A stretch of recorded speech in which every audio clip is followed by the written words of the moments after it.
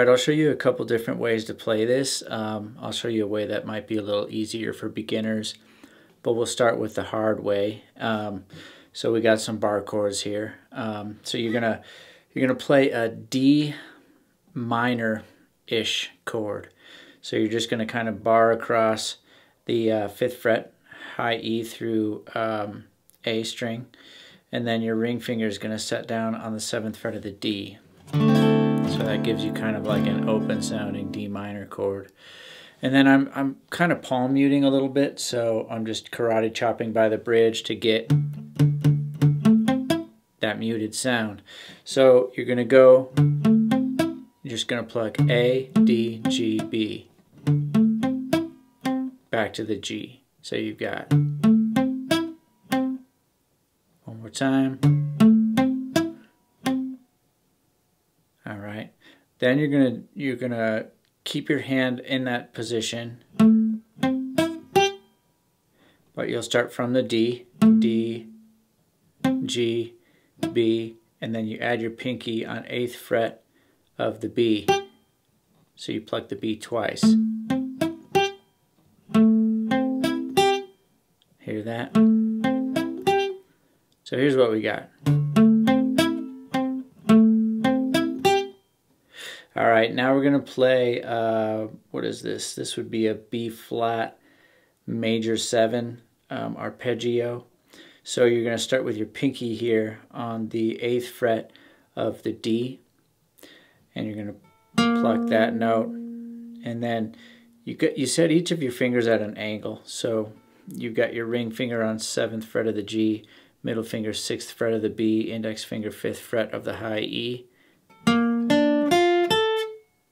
All right. Now there's a kind of a doubled up notes in this riff, but I'm just going to show you what I think is the main melody. So you've got, so that's pinky just jumps down to 8th fret of the B for that. One more time.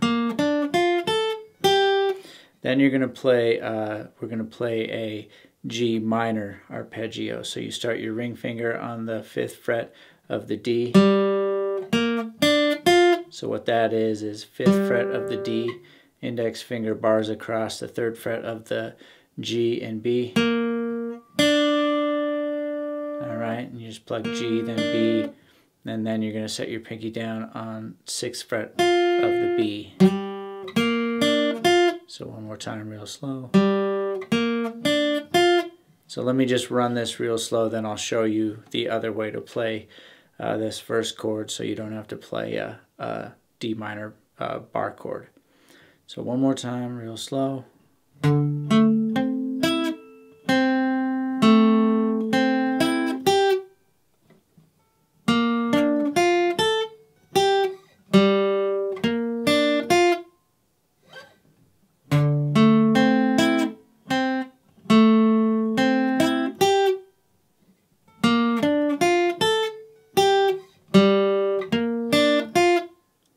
Alright, so if you don't want to play that D minor bar chord there, you could go like this. Just set your index finger 1st fret of the B, middle finger 2nd fret of the G, and then you start on the D string.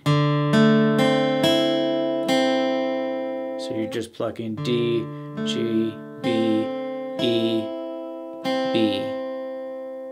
So you'd be like,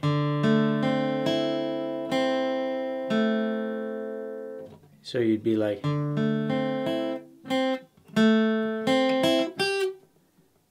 is that making sense? So you're just playing the same riff,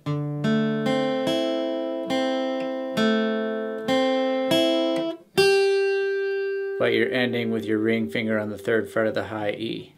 So you got,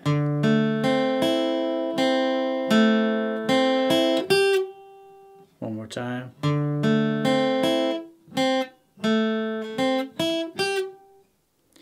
And then you would still have to come up here, I think, to get that.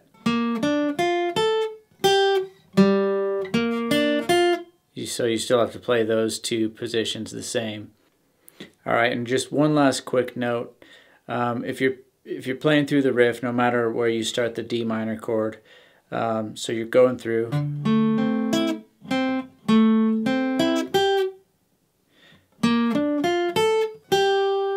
So you will notice in the recording, you can also hear kind of a secondary note there on that B major 7. That's actually what it is right there. So you could play either one. I like the higher one. I like that one, but you can play that instead, which is just 5th fret of the B.